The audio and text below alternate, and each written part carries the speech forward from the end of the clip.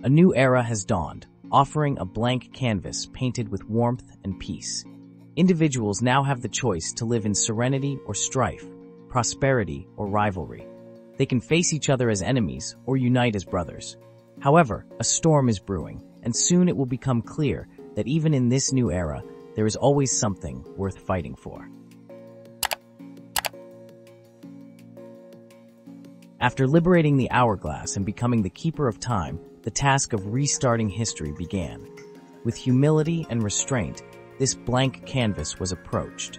Careful preparation led to painting over the darkness, sketching out the realms, and brushing them with life. In this new era, all beings have the opportunity to find peace, but it is their responsibility to do so. The power only permits the beginning of this endeavor. It is the duty of mortals to finish it. A miracle cure of unrivaled potency has been discovered and will soon be available in every home in Outworld. This elixir, crafted from an ancient recipe, contains various exotic ingredients infused with powerful magic. In a nearby village, all diseases have reportedly disappeared overnight after using this cure. While the potency of this magic makes it expensive, the question posed is whether one can afford to be without it. A confrontation occurs between a seller of elixirs and a grieving customer. The customer accuses the seller of fraud, claiming that despite promises and payment, his daughter died after taking the elixir. The seller insists that his magic could not have failed, but the customer reveals that an imperial mage declared the elixir to be nothing more than tea. The seller's true identity is revealed to be Shang Tsung, and he is offered an opportunity for greater power by a mysterious figure.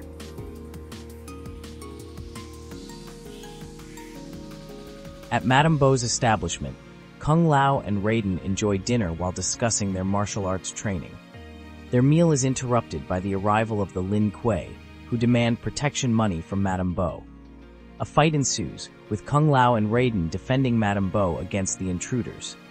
The battle showcases their fighting skills and teamwork. After the fight, it is revealed that the entire scenario was a test orchestrated by Lord Liu Kang, the god of fire and protector of Earthrealm. Liu Kang explains the concept of realms and the importance of the upcoming Grand Martial Arts Tournament between Earthrealm and Outworld. He invites Kung Lao and Raiden to join Earthrealm's champions and continue their training at the Wu Shi Academy.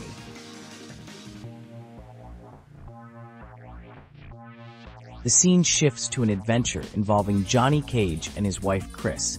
They navigate through a treacherous temple filled with traps and puzzles in search of a valuable artifact. Their journey is fraught with danger, including poison darts, liquid mercury floors, and hostile guardians. Despite the challenges, they successfully retrieve the artifact, demonstrating their skills and teamwork. The adventure is revealed to be a movie scene, with Johnny Cage as the star. However, the glory is short-lived as Johnny faces financial troubles and marital problems. His wife Chris confronts him about their dire financial situation and his extravagant spending habits. Their argument is interrupted by an intruder, Kenshi Takahashi, who claims to be a descendant of the Taira clan and demands Johnny's sword, Sento.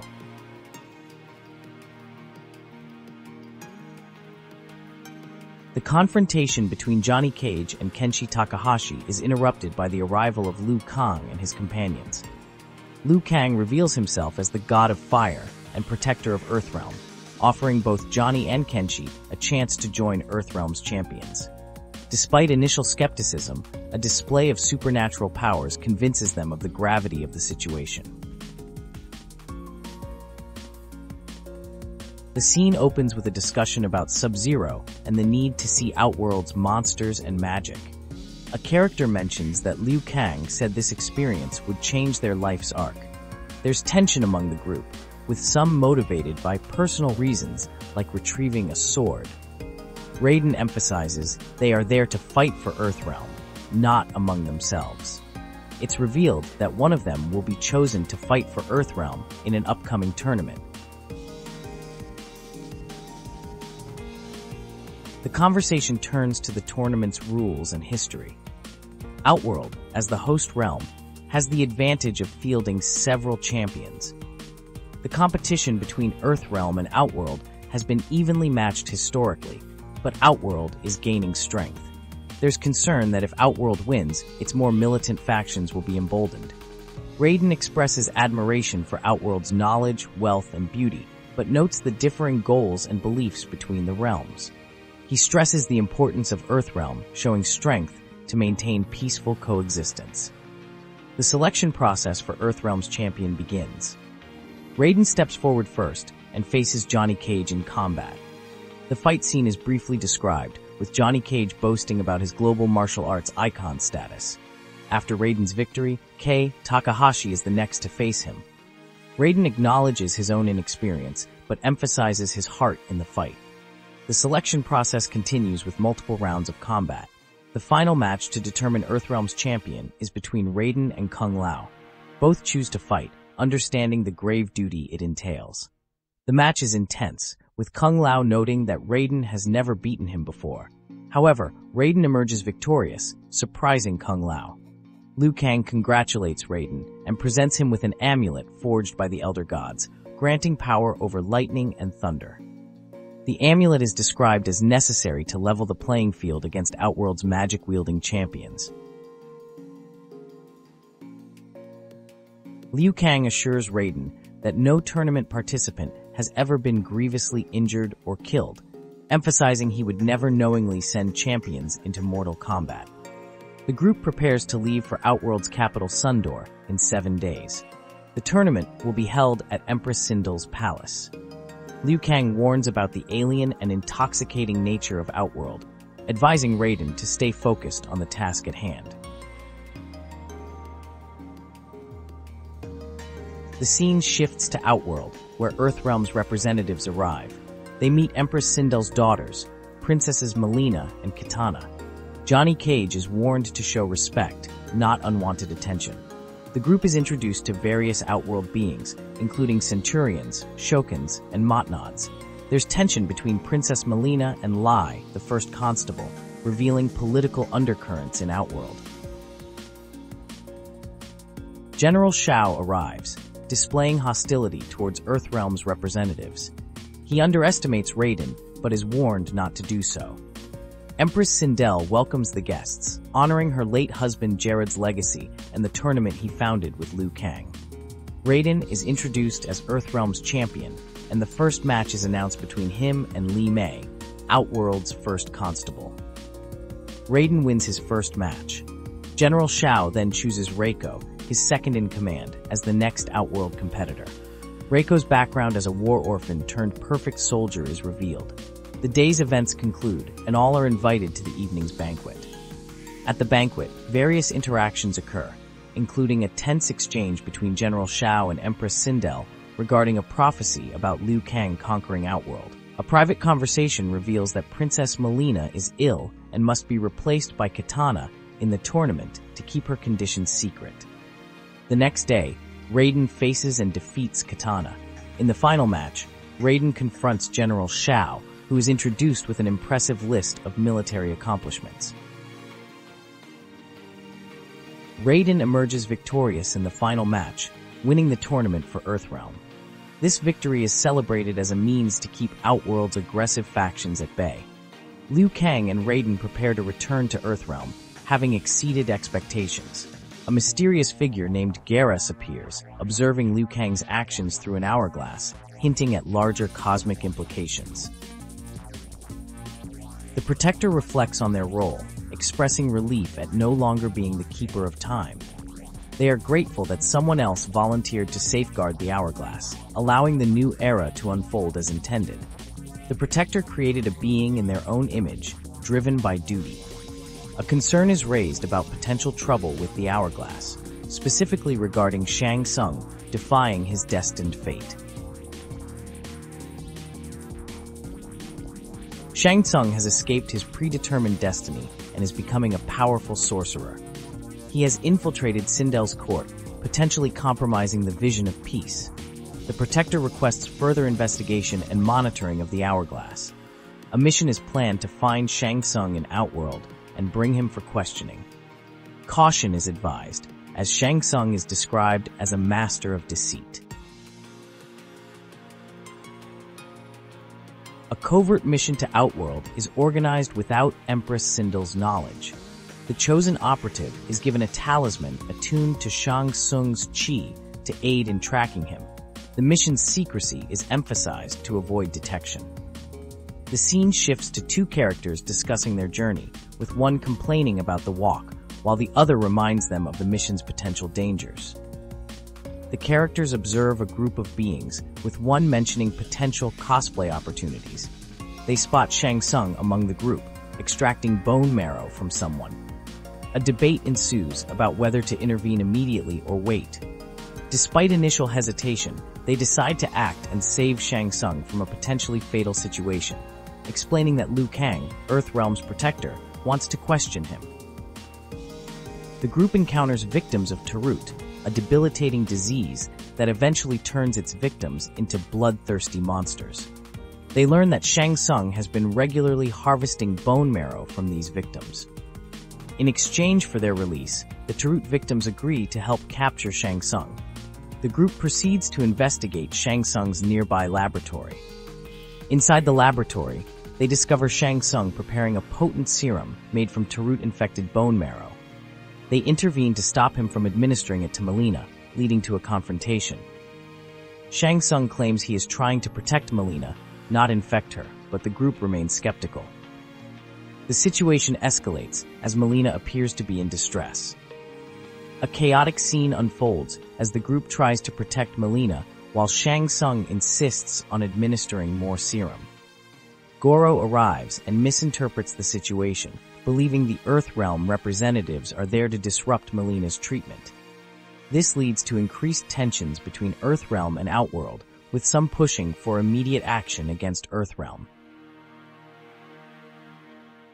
Shang Tsung manipulates the situation, using the Earthrealm representative's presence to support claims of an inevitable conflict between realms. He suggests to Rain that he could potentially replace Sindel as Outworld's leader if she resists the idea of conflict.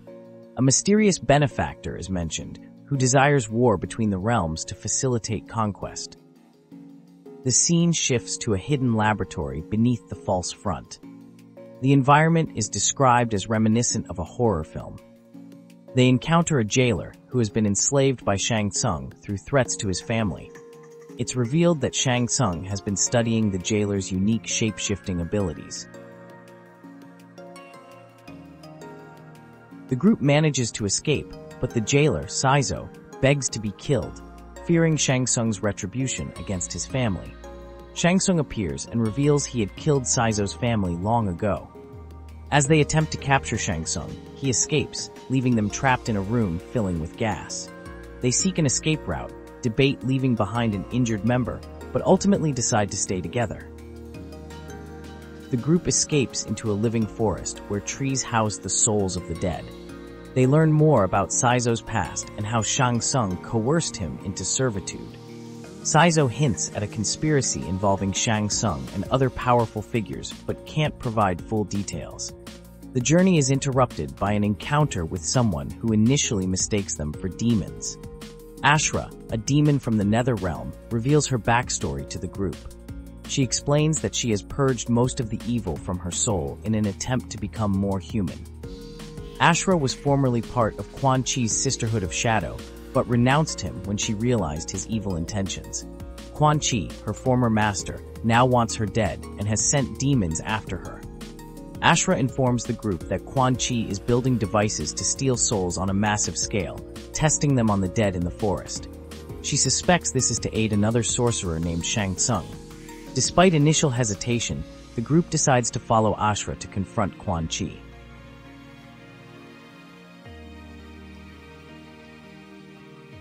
Ashra elaborates on her journey towards purification, explaining that she saw a better way to live after witnessing Earthrealm and Outworld.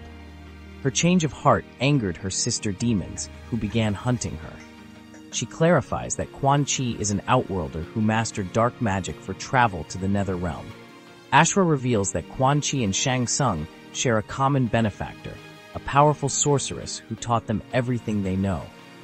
As they approach Quan Chi's location, they overhear a conversation involving several characters discussing a plot against Earthrealm and Realm. The group learns of the grave danger facing Earthrealm. A single soul stealer can kill hundreds of thousands, and multiple devices could result in millions of deaths. They decide to confront Quan Chi and his allies immediately. One character reluctantly surrenders their sword to another, acknowledging a life debt. The confrontation begins, with Ashra directly challenging Quan Chi about his soul-stealing activities. After the battle, the group discusses their next move. They decide to take a captured enemy back to Earthrealm for questioning. One character, Baraka, is invited to join them in Earthrealm. Meanwhile, Shang Tsung receives a report on the progress of the Soul Stealers and a plan to break the Lin Kuei away from Liu Kang. Shang Tsung is pleased with the developments, indicating that his plans are proceeding as desired. The scene shifts to a new location where Earthrealm intruders are being sought. A princess is instructed to fetch water, leading to a discussion about forbidden entanglements and the rules of ascension to Empress. The group attempts to move their captive without attracting attention, using a diversion to evade soldiers and constables. Their plan is complicated when a general recognizes one of them, leading to a brief confrontation. A chase ensues, with the group narrowly escaping their pursuers. They return to their base, where Liu Kang greets them. The group introduces new members, Ashra and Saizoth, and reports on their encounter with Shang Tsung. Liu Kang expresses concern about the alliance between Shang Tsung and Quan Chi, stating that this should not have been possible given his rewriting of history. He suspects interference from an unknown entity with the power to obscure their identity from the Hourglass. Liu Kang briefs the group on Shang Tsung's location at the ruins of Ying Fortress and the ongoing construction of Soul Stealers.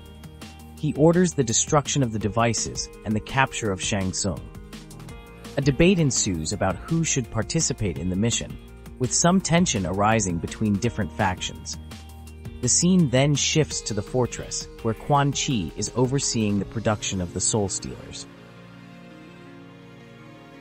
As the Lin Kuei approach the fortress, Shang Tsung attempts to sway them to his side, promising power and freedom from Liu Kang's control. He reveals knowledge of their past and offers them a place among kings. The Lin Kuei are conflicted, with some tempted by the offer and others insisting on their duty. Shang Tsung then reveals the true purpose of the Soul Stealers, connecting them to the history of Emperor Ying and his Dragon Maw fortress. The passage describes animated beings powered by soul fragments, fighting relentlessly without remorse or pity. Someone is given command of battalions, suggesting a military context. There's mention of betrayal and abandonment of principles, hinting at a complex conflict involving loyalty and moral choices. A revelation about letting a father die is made, exposing a lie and suggesting a power struggle. The speaker justifies this action as necessary for achieving greatness, implying a ruthless pursuit of ambition at the expense of family ties and ethical considerations. A betrayal is revealed, putting everyone in danger. The betrayer, Bahan, has abandoned reason and forsaken their realm. This treachery stems from deep-seated frustrations that have led to corruption. The loyal ones vow to stop the spread of this corruption, emphasizing their brotherhood despite not sharing blood. A confrontation occurs where loyalty to principles is pitted against blind obedience. Some refuse to sacrifice their values to serve another's ambition. This conflict highlights the tension between duty and personal ethics in a high-stakes situation. A fight ensues, with one character claiming it as their own. There's discussion about loyalty and the potential for a new leadership. The situation is complex, involving corruption and the need to honor a legacy while serving their realm. A decision is made not to leave someone behind who could aid an enemy. A sorcerer arrives, bringing crucial information about time crystals from another timeline. This revelation challenges the understanding of timeline mechanics, suggesting the unprecedented existence of two concurrent timelines. This discovery raises questions about the identity and motives of a mysterious benefactor from this alternate timeline. The existence of a second, simultaneous timeline is confirmed, a phenomenon never before encountered. This revelation is linked to Shang Tsung's benefactor, whose identity and purpose remain unknown. The situation is complicated by an ongoing attack, prompting plans to convince Sindel to withdraw from Earthrealm by revealing manipulations of history.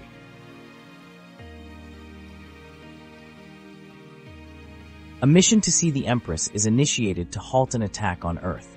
The situation involves deception by Shang Tsung and General Shah, who are attempting to steal the throne.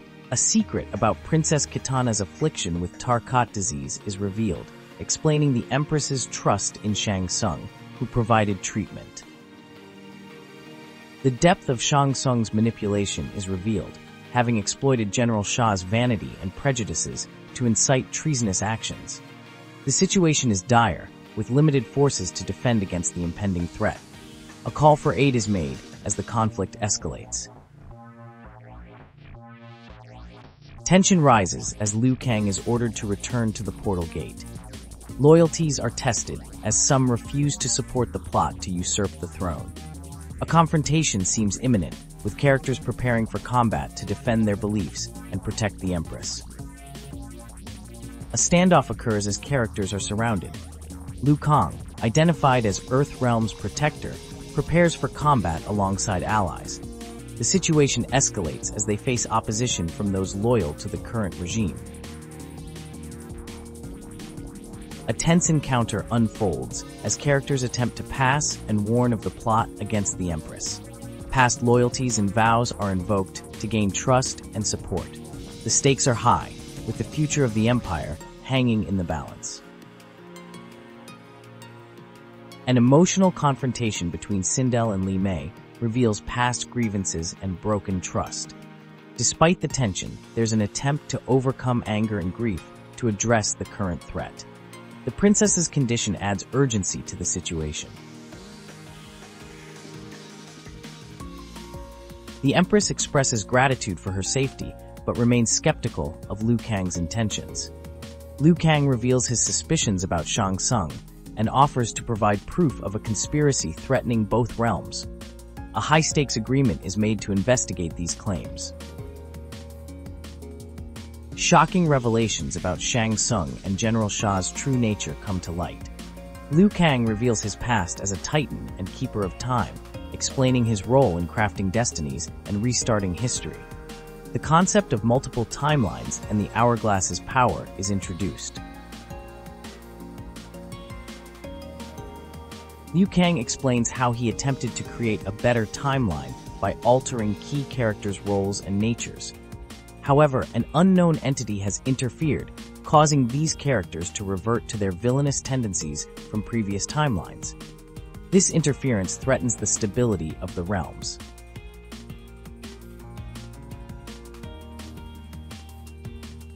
The revelation of Liu Kang's role as creator causes confusion and anger. Accusations of conspiracy and misrule are exchanged. The situation escalates with the appearance of Shinnok's amulet, a powerful and dangerous artifact that shouldn't exist in this timeline. A tense standoff occurs involving Shinnok's amulet. Characters are trapped within the amulet, raising the stakes. Urgent action is needed to save both Earthrealm and those trapped in the amulet. Preparations are made to confront the threat. Soul Stealers are mentioned, indicating a supernatural element to the conflict. Characters split up to neutralize key opponents and shut down the Soul Stealers. Combat ensues as characters face off against loyal lieutenants. There's a focus on protecting each other and overcoming physical challenges during the fight. A surprising turn of events occurs with the appearance of a character thought to be dead, now controlling a body created from living forest souls. This adds a new dimension to the conflict and relationships between characters. An emotional reunion takes place, with past relationships and loyalties being reaffirmed. The group prepares to face the challenges ahead with a sense of hope and determination. A plan is formed to take the crown and improve their odds against the enemy. Deception is used to distract opponents while positioning for an advantage. The conflict seems to reach a resolution, but the threat of an unknown benefactor remains. The identity of this mysterious figure, Kronika, is revealed, setting the stage for future confrontations and challenges. A sorcerer reveals himself to be a version of Liu Kang from another timeline where he was victorious. He explains that their battle for the Hourglass ripped apart time, creating two timelines. The sorcerer infiltrated this timeline, elevated certain individuals, and assembled a dragon army. His true intention is to exterminate all life in this timeline and merge it into his own. The revelation leads to a conflict between the sorcerer and his former allies, who feel betrayed by his deception. A battle ensues between the sorcerer and his opponents. During the fight, a mother figure is fatally wounded. In her final moments, she passes on her role as emperor to her child. The father figure collects the mother's soul, claiming it is now safe within him. The group is forced to withdraw from the battle. The heroes discuss their next move, realizing the sorcerer needs multiple portals to move his large army. They decide to follow the enemy to find the portal nexus. A debate arises about seeking allies from other timelines to match the sorcerer's strength. Gus reveals he has stored Liu Kang's former power as Keeper of Time, which could potentially be restored to aid in the fight. The group plans to retrieve Liu Kang's stored power from a jade jaguar at the Fire Temple. Meanwhile, the sorcerer orders his forces to focus on finding Liu Kang, viewing him as the primary threat. Gus explains his loyalty to Liu Kang's vision and his decision not to take the power for himself. They discuss the uncertainties of the power restoration process and the possibility of finding allies in other timelines. The heroes devise a plan to divide their forces. Some will use magic to attack the portals, while others confront the dragon army and their dark doubles. They hope defeating the dark doubles will throw the dragon warriors into disarray. The battle begins, with the heroes working to close the portals and trap the army. Liu Kang finds himself in a different timeline, meeting another version of himself who is also a keeper of time. They discuss the existence of multiple timelines, resulting from their battle for Kronika's Hourglass. The alternate Liu Kang explains the threat posed by Shang Tsung to all timelines and the need to gather allies to stop him. Liu Kang successfully gathers allies from other timelines to confront Shang Tsung. A battle ensues to prevent Shang Tsung from destroying Liu Kang's timeline by emptying its hourglass.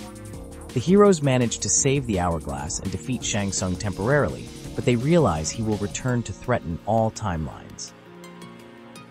The heroes from multiple timelines band together to confront Shang Tsung in a final battle. They aim to end the threat he poses to all timelines.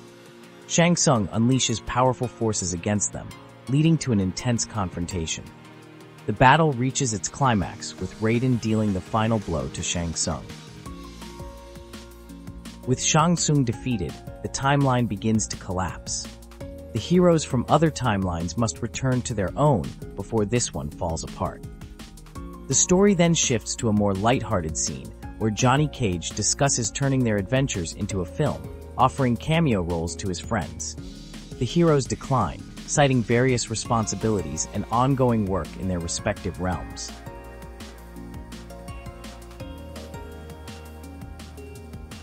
The Earthrealm's guardians are undergoing changes. A new clan called the Shirai Ryu is being established by Kwang to replace a previous one. The speaker expresses the need to assist in this effort and indicates they may call upon others for help in the future.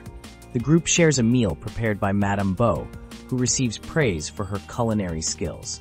The speaker acknowledges the group's service as Earthrealm's champions, highlighting how their alliance has positively impacted their lives.